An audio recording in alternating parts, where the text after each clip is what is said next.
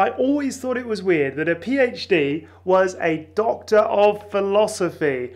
I'm not a philosopher, so what it really means is it's the Greek meaning of the word philosophy, which really is a love of wisdom. So it's nothing really to do with the field of philosophy. It's just a historical reference to where the degree came from. And I like that. So there we are. A love of wisdom. That's what every PhD student should have, no doubt. Now head over to my YouTube channel where I share tons more information for making your PhD awesome and work for you.